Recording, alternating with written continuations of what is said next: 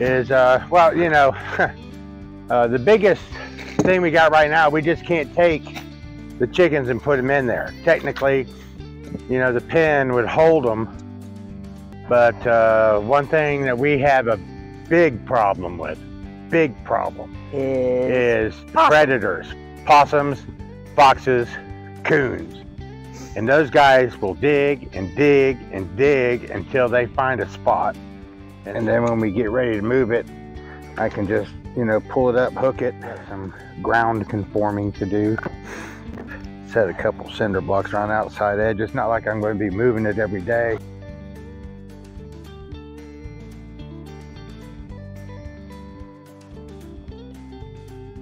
So, just got a couple cinder blocks I need to throw down right there. They ought to be pretty safe in there tonight.